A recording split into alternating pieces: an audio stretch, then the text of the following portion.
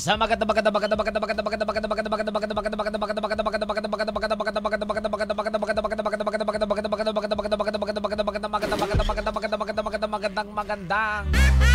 yo maga.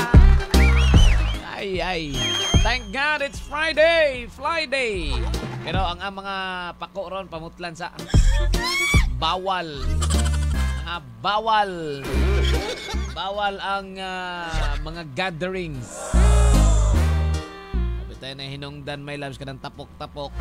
Yung siya tabos Leon Garcia. Halos-halos sila dito, my loves. Halos kada adlaw. Sige. Kada adlaw na ay yun siya. Magpositive. Adlaw karon nga Friday, pizza 29 sa bulan sa Mayo sa tuig 2020. Ayun, thank God it's Friday. May pagbangon sa karon pa lang kabangon. Tayo bending na lang tas balay. Hugs na nun kaadyo. Mabitan ng uban, singgit din sila nga unta mag-GCQ na. Pero makatrabaho na be. GCQ na pero doble amping ha. Triple amping kumahimo. Grabe gyud amping gyud kanunay. Mahirap na. Magkalisod-lisod. Ha? Bitaw my loves, ito maglangan be. Baby, last. Update sa ta para sa atong COVID-19. Pamina na mo my loves, kanya na bunal. Uy, bakit lumipad yun? Sandali ha.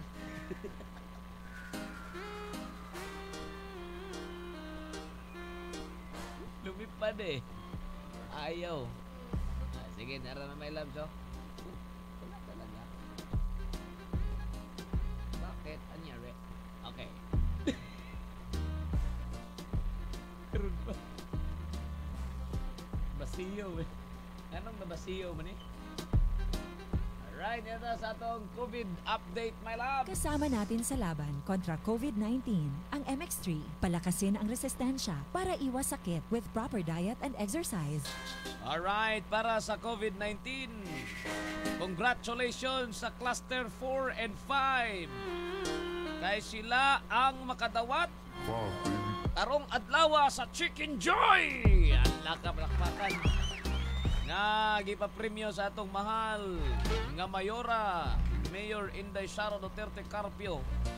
Diya sa may Baguio District, diya sa may Malagos Elementary School, sa Kalinan Gym, Tugbok Mental Gym, og sa Torel Gym, og sa Marilog, diya sa may Marilog proper. Mao na itong mga winners, my loves, para sa ato ang Chicken Joy.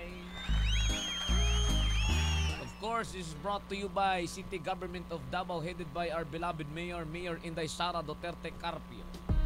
Og subo nga pamalandongon, my loves. Agay, nay. Subo nga pamalandongon, liquor ban extended. Ang mga camel, wa na, naugan na in town ng buak na. O na diha ang camel na uhaw. Diha namug na ang camel 2. Kinangliki na. Davao City Mayor Sara Duterte Carpio said on Monday that selling and distribution of alcohol are still prohibited under general community quarantine. Kasad naman ng life. Uhaw na kami, Mayor. Og sa laing bahin, Let's go. 4 sweeper flights passengers tested COVID-19 positive. Oh no. Out of 12 passengers of sweeper flights from May 6 to 26 who failed health screening, 4 individuals tested positive for COVID-19, according to our beloved Mayor Sara Duterte Carpio. Oh no. But the good news is no new case in Davao region. Palakpak. Masin siguro wa na po ni reagent ane. Hindi ma-identify kung abay nagpositive. Okay, sa kung naibalaan ang mga test kits, mga pending tungod kay naikulang para mabasa Damay. Para sa COVID cases din sa Davao Region as of May 28, 5 p.m. Yesterday once more. Wala tayo nadungag. Still on 277, 277, my loves.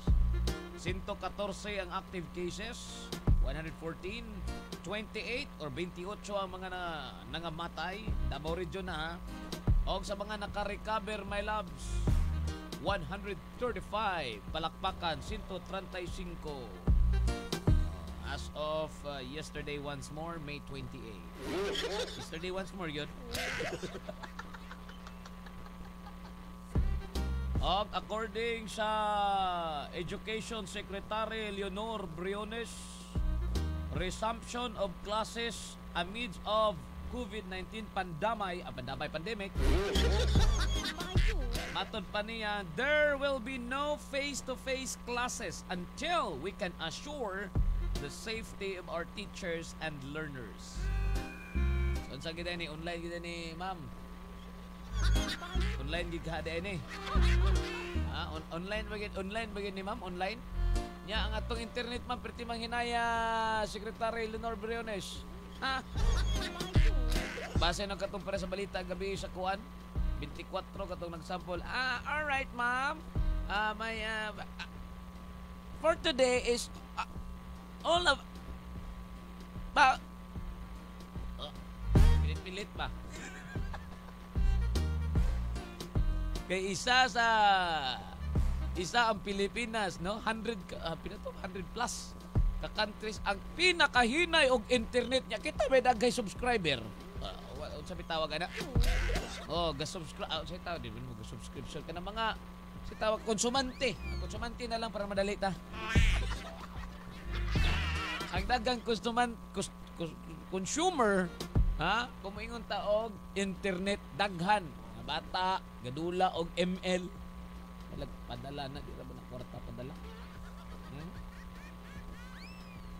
Isa pa may gagamit. Basta ang Pilipinas, grabe ba makagamit, no? Pati cellphone na agi internet connection.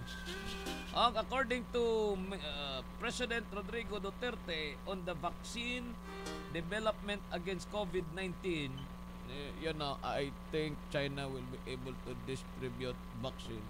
If I'm not mistaken, and the other countries are catching up. Itong China, wala itong hambog. Tingnan na ba ito pagkaingon ni President? May nabutang dali ako. I think China will be able to distribute vaccine. If I'm not mistaken, and other countries are catching up. Itong China, wala itong hambog. That's what according to our beloved President Rodrigo Duterte. Ito pa sa education. About education, President Rodrigo Duterte said, yung tuition sana po, I hope that you'd allow staggered payment or installment lang po sa mga eskwelahan for those who can nothing to come up to sa bayaran. They have the land bank. You can borrow money to finance education of your children. Nga na papakaingon. Dili ra. Layo ra. Sige basta kay amgid lang may padang pura putag ka nang kuan ba kanang gitawag na to gani my love so kanang mapag tinuod na istorya si Pangulong Digong. Us baga unsa kay ingon ni Pangulong Digong? Yung tuition sana po, I hope that you'd allow a staggered payment or installment lang po sa mga eskwela. For those who can or who have nothing to come up to sa mga bayaran, they can have the land bank. You can borrow money to finance education of your children. Si President Rodrigo Duterte, matod pa, I repeat, there is no martial law in the Philippines. Far from it. We are exercising the power of state to protect public health. Dilawan! magong mga rebelde god. Yung mga salots lipunan na mga arang ka blastog. You know, I repeat, there is no martial law in the Philippines. Far from it, we are exercising the power of state to protect public health. Oh, wala daw martial law. Saday mo. Ingon po ni Transportation Secretary Art Tugade. Once we Metro Manila kono transition ni kuan na magud sila karon my loves to GCQ, from ECQ to GCQ. Ingon siya nga di na nato nisgutan ni di man di man tataga kuan nila di. Direta sa Department of Health ta.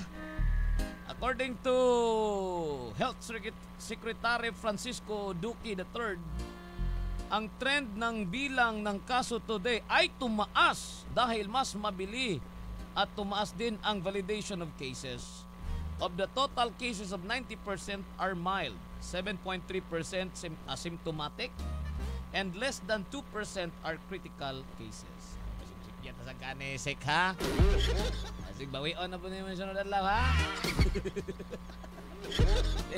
Sure na gyud ni.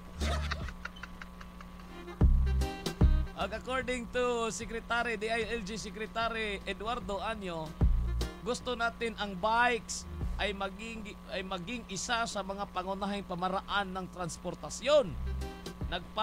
Nagpababa ako ng memo sa mga LGUs na magkaroon ng bike lanes. Wow!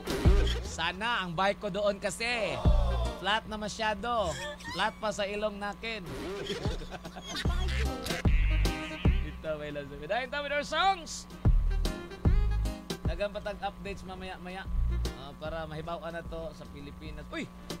Good morning pala and happy birthday sa duha ka nila lang nga nagminahalay hanggang kamatayan, hanggang libingan. Forever sweet. Happy birthday to Sir Leo Partol. Palakpakan na to. Og sa iyang partner. Idungan na lang daw nilang celebration.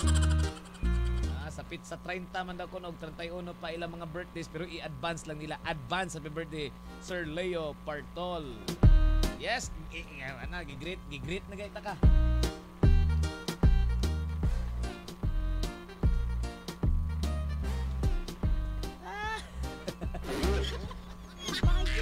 Og sa imong partner happy birthday in advance Sir Leo Partol.